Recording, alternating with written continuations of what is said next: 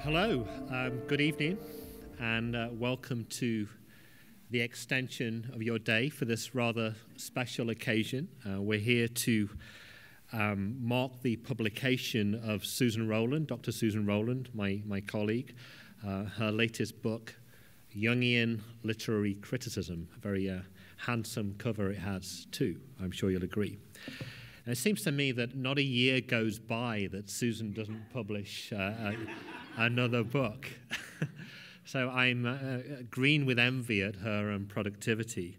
And let me tell you that it's no mean feat to do that. It takes not only a constant source of inspiration, but the diligence and the commitment to devote oneself to writing in that way. And alongside all the other things that Susan does here at Pacifica, this is an achievement to be applauded.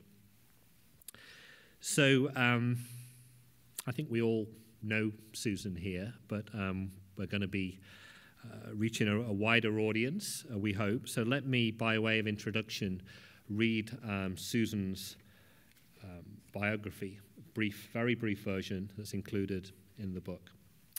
So Susan Rowland, PhD, is chair of MA Engaged Humanities at Pacifica Graduate Institute, California. That's where we are right now. And she teaches on the doctoral program in Jungian psychology and archetypal studies. I myself am chair of that program. She is author of 9 books on C.G. Jung, including Remembering Dionysus and Psyche and the Arts, both published also by Routledge. She is the founding chair of the International Association for Jungian Studies, IAJS, and Susan also writes detective fiction. So not only is she a theorist of literature from the perspective of Jungian psychology, she's also a practitioner of writing not only detective fiction, but also, I happen to know, poetry. And she's skilled equally, I think, at both. So she's informed not only by a theoretical understanding of the field, but by her own creative practice. And if I may say so, Susan, your style has a certain literary charm, which is not always the case in academic writing. Now, Susan would be herself far too modest to sing the praises of this book, so I'm going to do it for her. And I'll do it with the help of 3, what I think we can say are glowing endorsements that are included here on the front cover of the book. The first one is from Leslie Gardner, who is a fellow at Essex University in the Department of Psychosocial and Psychoanalytic Studies. So this is Leslie's assessment of Susan's book. A forerunner of Jungian literary criticism, Susan Rowland has now provided here an updated volume of ambition and character with rigorous and brilliant attention to individual pieces of writing. She challenges the very necessity and notion of a Jungian approach to studying literature and responds to that query with thoughtful but sweeping notice of commentary over centuries. This volume functions as an introduction for a new reader of the application of Jung's literary analysis and offers controversial perspectives on traditional readings for more experienced readers. Highly recommendable for its clarity and scope. Now, it's no easy thing to write in a way that is both complex enough to deal with controversy and complex topics in the field, and at the same time make your work accessible to a newcomer to the field. So I look forward to spending more time with this book. I've read much of it already, and it's, I think, distinguished by its lucidity. And one element that particularly appeals to me, as it may to you, is that Susan's included in each section a summary in 3 sentences. So not only is this a wide-ranging and complex book, but she has the ability to synthesize and write in a concise way that illuminates the topic under consideration. Many of you, perhaps all of you, are students here, and you will appreciate just how difficult it is to do that. So let me embarrass Susan a little more by reading a couple of other endorsements. This is Dr. Luke Hockley at the University of Bedfordshire in the UK. This book teaches all of us to read again. This book teaches all of us to read again. Through a Jungian lens, Susan Rowland guides us through a familiar literary landscape and shows us how to see it as if for the first time. In an act of alchemy, her insights transform our understanding of literary relationships in the books themselves. Her expert advice also shows us how to experience the joy of reading as we rediscover the page-turning magic of making literary gold. This book is a wonderful gift for students of literary studies, academics, and anyone who loves literature. You could not ask for a better guide to Jungian literary interpretive imagination. That's Luke Hockley.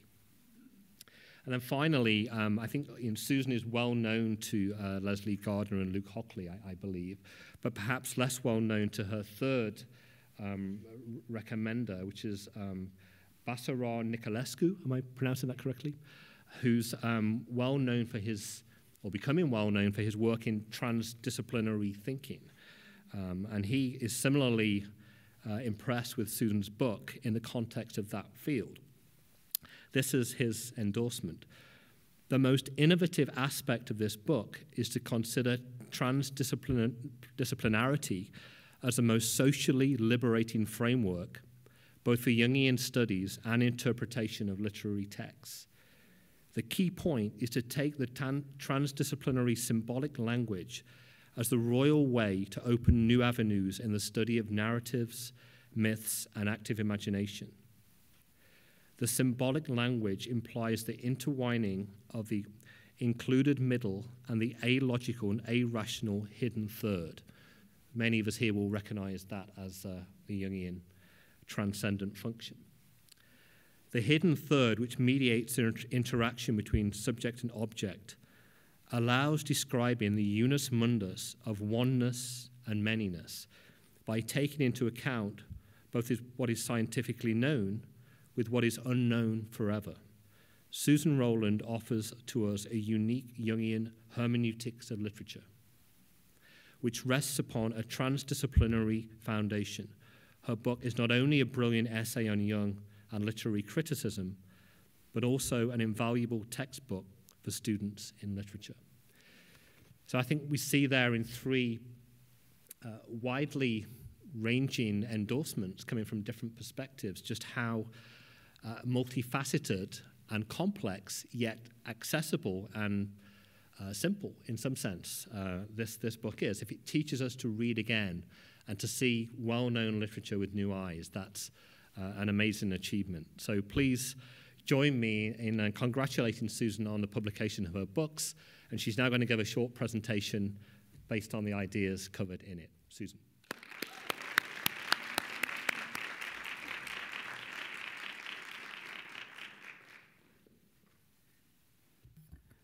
Thank you, Kieran. The check's in the post.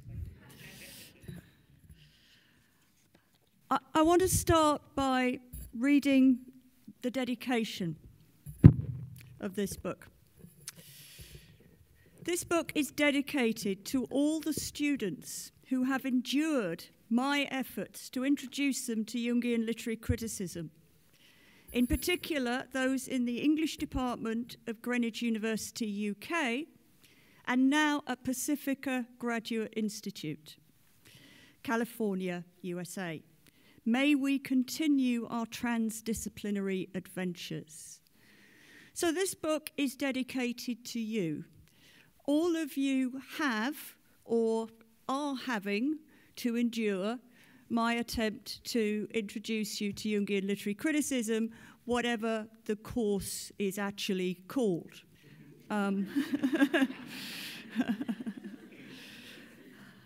And you'll notice in this dedication a mention of two types of students, if you like, the English department of Greenwich University and Pacifica Graduate Institute. So you are graduate students in Jungian depth psychology and archetypal studies. There is another group of graduate students out there doing what is known as literary studies, and ne'er the twain shall meet. Only the twain ought to meet, and that's what this book is about. So it's a book that is specifically written for graduate students, specifically you in depth psychology, and they, the other out there in literary studies. And I think the obvious question is, why should you care? Why should you, doing Jung and archetypal psychology, care particularly about literature? And in a way, the book is about answering that question to you, but it's also about answering the question to literary studies. So you know why students in literary studies ought to care about depth psychology. You know why everybody ought to care about depth psychology. But if we ask those students in literary studies, you know, what do you know about Jung? What do you know about the unconscious? How important is the unconscious to your study, to your research? Mostly they would say, go away. The unconscious is not important to our research. I have no interest in depth psychology. It has no relevance to the study of literature. And that sounds odd to us. If we then said to these literature postgraduates, well, I don't really care about literature. It's not what I do in depth psychology, it would sound odd to them. So why should you care? Well, because very innate to what we do care about in Jung and archetypal psychology is the notion of creativity, that the psyche is intrinsically creative, that there are aspects to our psyche that where creativity cannot be restricted or limited or determined by something else, that the psyche goes beyond that in being able to produce new forms and new ideas. So if we really take that seriously about the psyche, then maybe we might care about where we might find that psychic creativity displayed. Where do we find the psychic creativity of the past? Well, we find it in a lot of things, but in particular we find it in art. So we find in the works of art of people who have gone before, there is the evidence of their psychic creativity.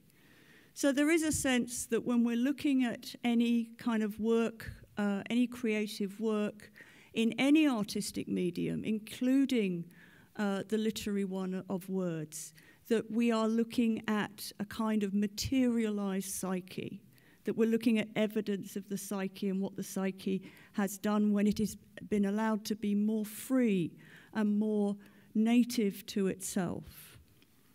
So that's one reason. Another reason that we might care about literature and the arts is, where was psychology before psychology? Because psychology as something that you could study, psychology as something that was written about, is relatively new. There was no psychology before 1700.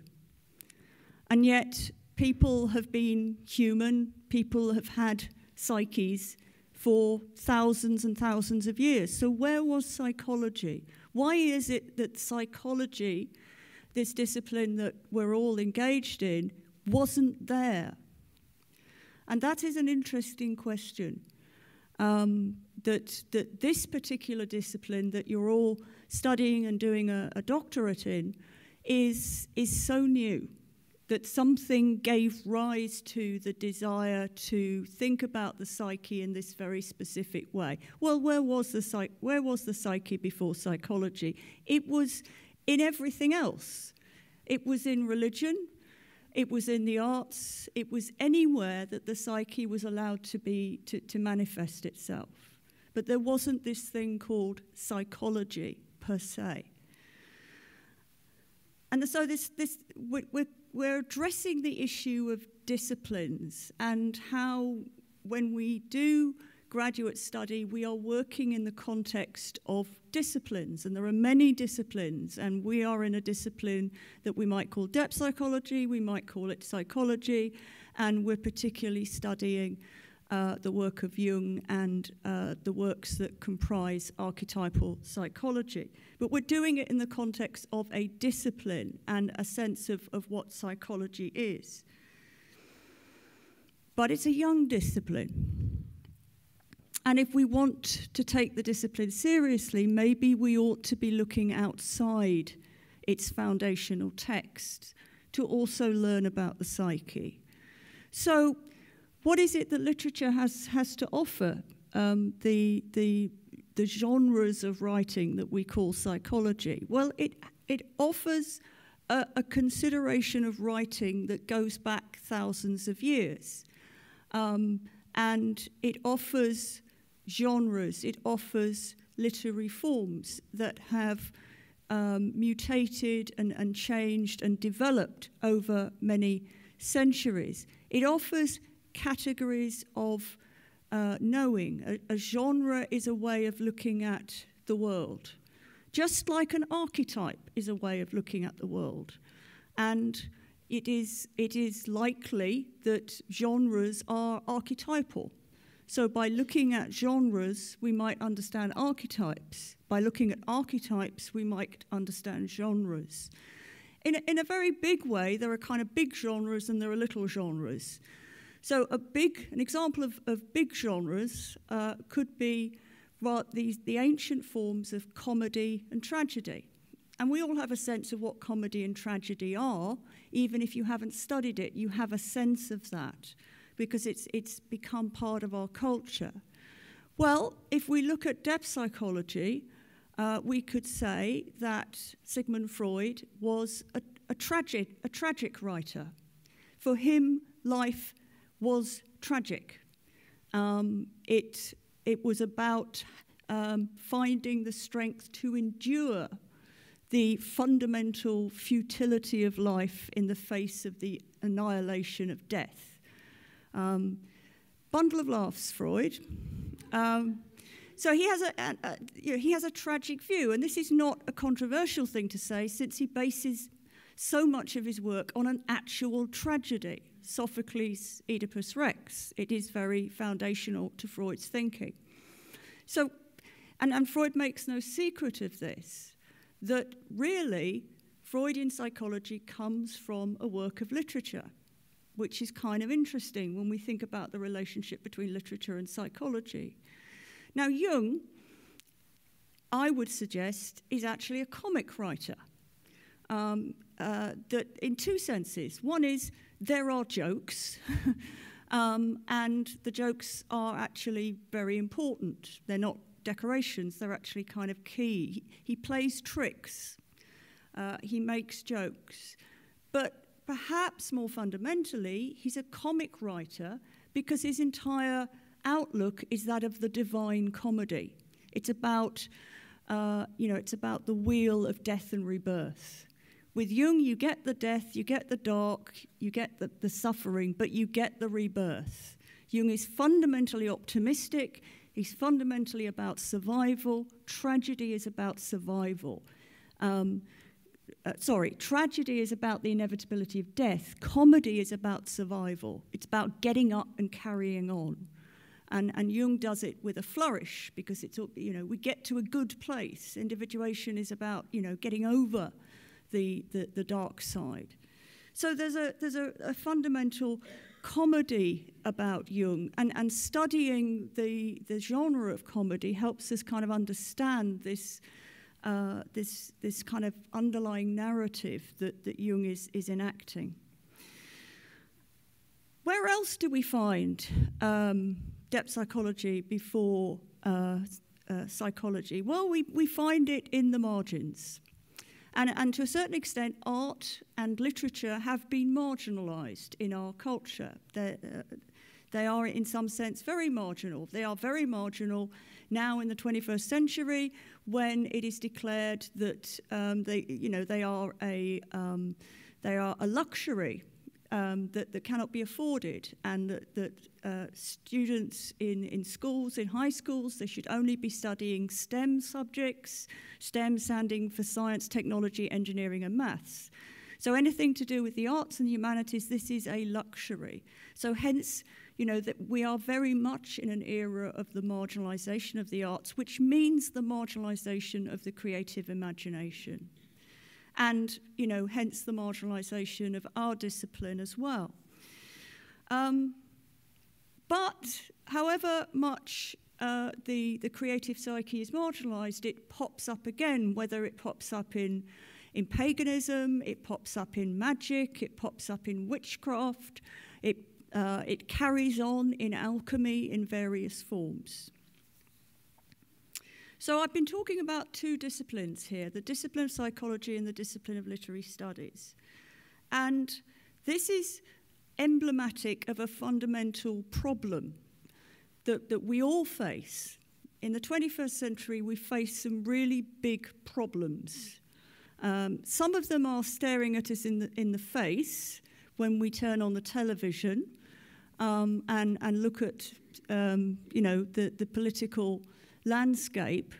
Some of them are staring at us in the face in every weather forecast.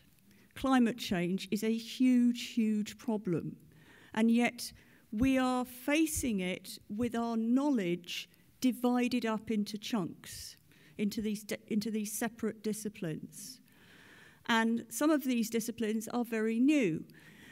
It's interesting to me that depth psychology and literary studies were born at about the same time, at the end of the 19th century. Psychology kind of began a little bit earlier. Psychology of the unconscious really began in the second half of the 19th century. And at about the same time, something terribly shocking happened to universities. And this was a terrible, terrible scandal. And you know, nobody could ever, you know, universities would never recover. And what was this terrible scandal? They had to admit women. They had to admit women. And they had to admit low-class men. And this was terrible, because universities were where the governing elite was educated. And the governing elite were obviously going to be men. They were obviously going to be upper-class men. And in America, they were going to be white men. And to be forced to let in these others was a terrible shock. And it was clear to the governors of universities that these new students couldn't possibly do the old curriculum. They just weren't up to it. Women, it's well known, are not up to serious study. They have wombs, and wombs interrupt serious study. And if women do serious study, then their wombs will shrivel up. This was the general view. So clearly something had to be done. And what they did was they invented a discipline that would be soft and unimportant enough to be given to women in particular. And so they decided that students would be able to study literature in their own language, which had never been done before. Literature had been studied for centuries, but only in Latin and Greek. And because Latin and Greek cultures were the preceding cultures that Western modernity cared about, and therefore one educated the white male elite to understand these cultures as part of being the governing elite to come. Nobody in a university would study literature in their own language because literature was a leisure activity and not important. So that's how English literature began as a degree subject, and you can understand from that why it has suffered from what we can recognise as an inferiority complex. And it's still there today, that literature which was taught by men, mostly, from a very early period, and I think it's still visible today in the male scholars in literature, is this sense that it's not really manly, that it's not tough enough. And so there was this desperate need to theorize literature so that it would become serious. And they also had this idea that they could make it scientific, because what was very important when literature and depth psychology was born was the idea of science, and particularly what was called objective science, the science of the subject-object split. This was the top discipline. So everything, you know, if it was going to be proper knowledge, it had to be done under a subject-object split. And we can see that Jung himself was very taken up with this dualism. And so was literature. And so literature was conceived of as a series of objects and would be studied scientifically. And the reader's imagination would be taken away from it, and literature would be this object in itself. So that's okay. However, there was a growing resistance to the subject-object split in the academic disciplines for very good reasons. One of them being that it kind of doesn't take into account the psyche. And so Jung becomes part of both an expression of splitting between subject and object, but also a resistance to it. So that individuation is about getting away from the idea of separateness and embracing the world and seeing oneself as intrinsically connected to the world. And in a parallel way, literary studies did the same. It began with this idea that works of literature, whether they were little poems or big poems or big novels or little stories, they were all objects. And then gradually theories started to challenge this idea and to see that literature was actually part of a bigger system of culture, and also that the reader's psyche was involved in making meaning. But all through the 20th century and into the 21st, we remain afflicted by this notion that somehow objectivity and the split between the researcher and that which one researches, that this is somehow the way it is, or that the real knowledge is objective knowledge, that real knowledge is experimental knowledge. So modernity begins with Galileo kind of proposing this scientific model that that we need to split off from the object of our knowing, and that we need to that knowledge must be reproducible. That it's not real knowledge unless it can be reproduced by anybody anywhere in the world. And this has become a cliche and a truism. You know, it's not real knowledge if it can be done by somebody here today at Pacifica, or the same kind of making of knowledge can be done over the other side of the world, or can be done in 30 years' time.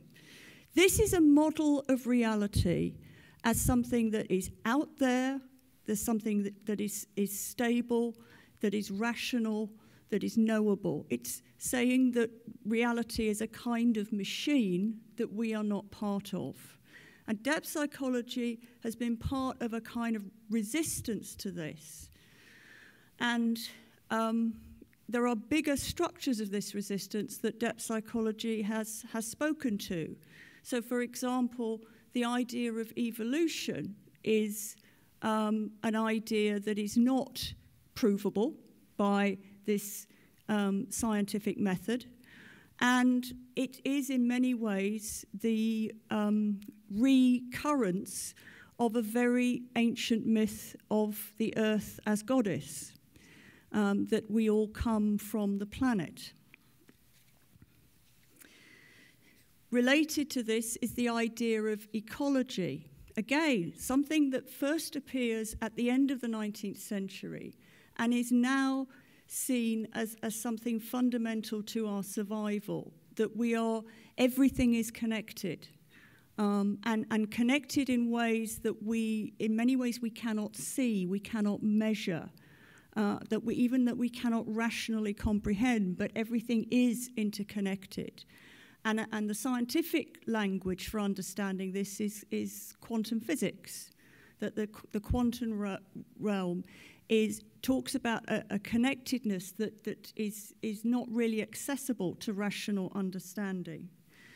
So what this means is that we're kind of stuck in a system that we can no longer believe in, that we can't believe anymore in a hierarchy of knowledge where the subject-object split and the scientific method is the truth about the world, and everything else is inferior to that.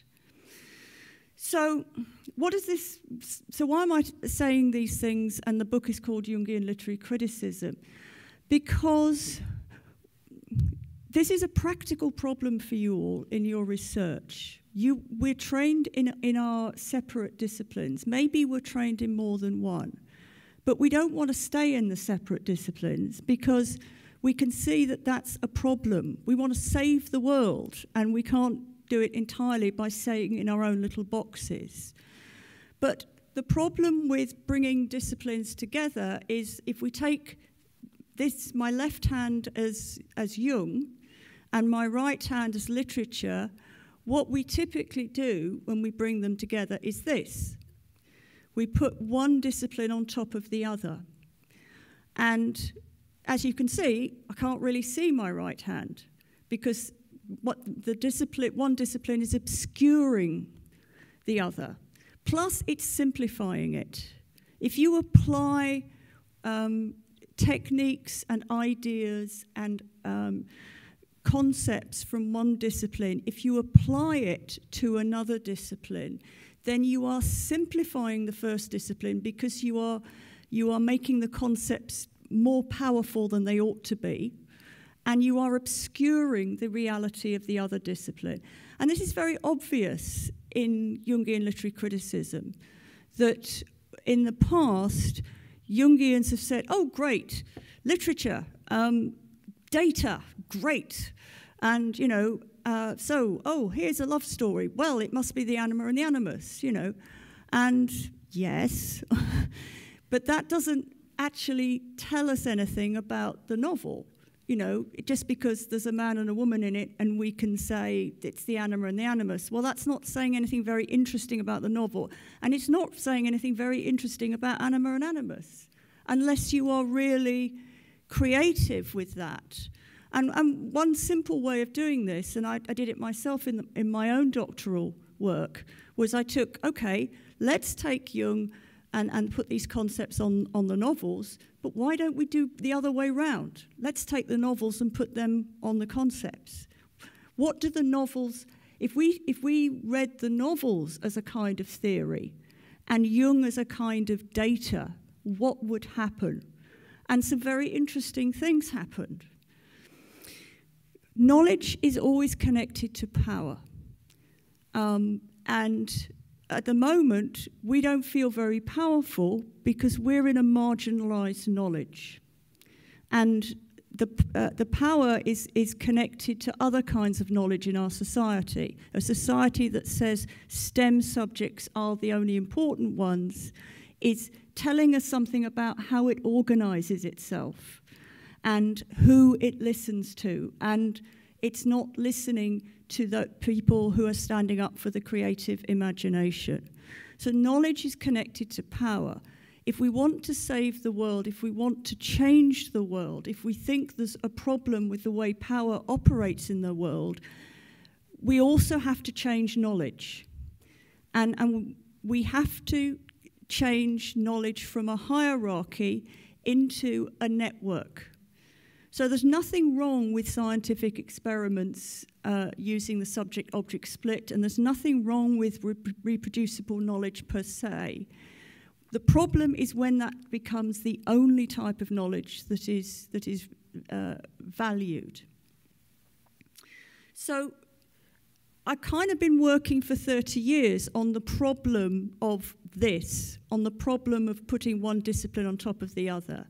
And about 5 years ago, I discovered transdisciplinarity as described by Basarab Niculescu. And he's been publishing on this since the beginning of the 21st century. And he was originally a quantum physicist. And he proposes that we have to think about knowledge in a new way without hierarchy. So to him, transdisciplinarity means no hierarchy of disciplines, no absolute knowledge. There must be mystery. You know, we must not think that we can ever know everything. We must make room for mystery and the irrational. That the sacred is an irreducible part of reality, because that is one way we keep the mystery into it. That the basic structure we should be thinking is not subject-object, but subject-object and hidden third. And Kieran is quite right to call that the transcendent function. I say that the hidden third is represented by art, that art is the hidden third between us and the reality that is in part mysterious. Art is the way that we try to deal with the mystery out there.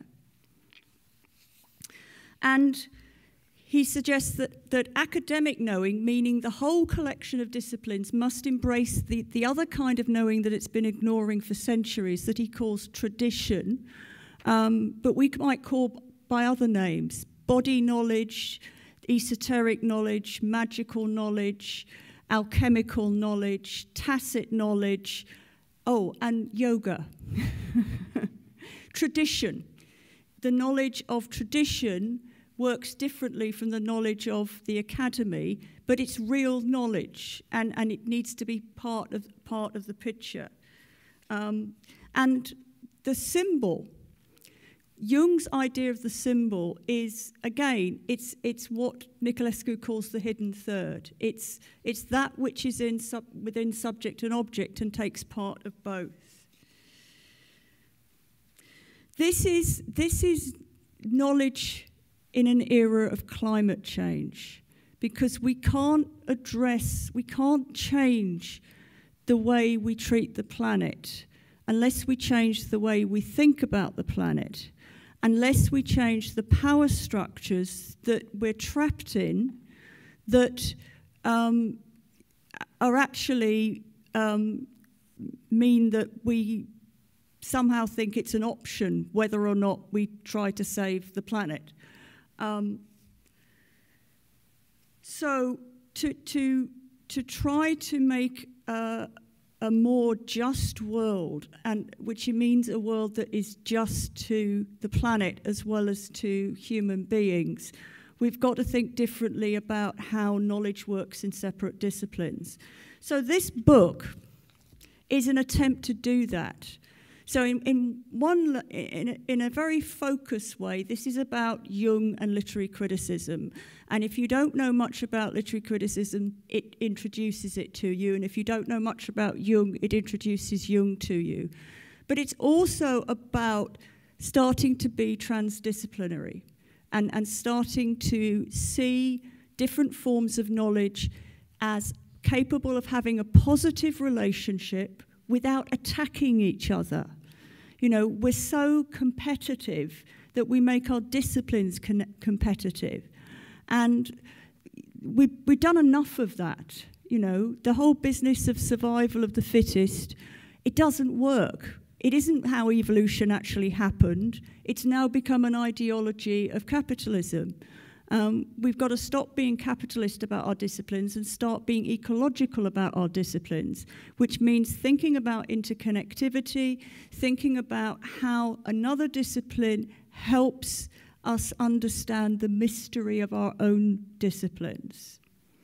So, just to finish off, this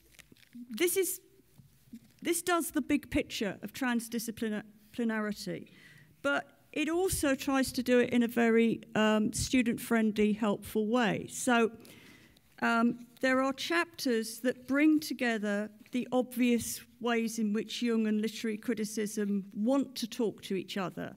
So there's a chapter on signs and symbols and close reading and alchemy.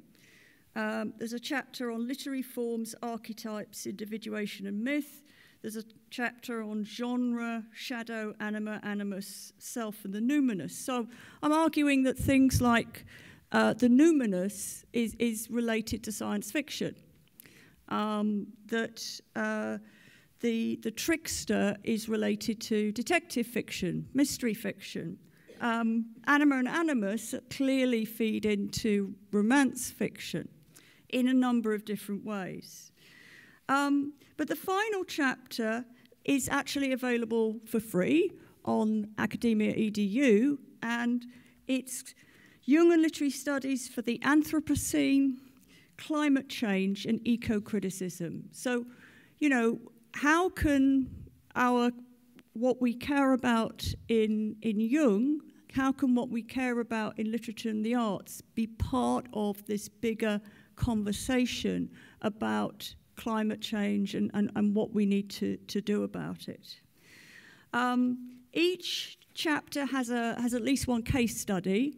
So, you know, I take Shakespeare plays, I take novels, you know, there's extended treatment of Jane Eyre, for example, and poems. There's a glossary of Jungian terms, and as Kieran helpfully said, each chapter has a summary in 3 sentences, so you can go straight to the 3 sentences. Anyway, it's a book written for graduate students, and the bookstore has very generously offered to be open. So the bookstore is now open. If you would like to buy a copy of the book, you can do so. If you'd like me to sign it, I would be delighted to do so. But anyway, don't rush off. We've got to finish the wine. It's obligatory. And, you know, we can, you know, carry on and talk. I'm going to take any questions that you might have. My talk has been recorded. We're not recording the Q&A because we might make the talk public, and we wouldn't put you in the public domain without your permission. So you're not going to be recorded, but if anyone would like to ask a question or make a comment, I would be delighted to hear you. Okay. Thank you, everybody. Thank you hugely.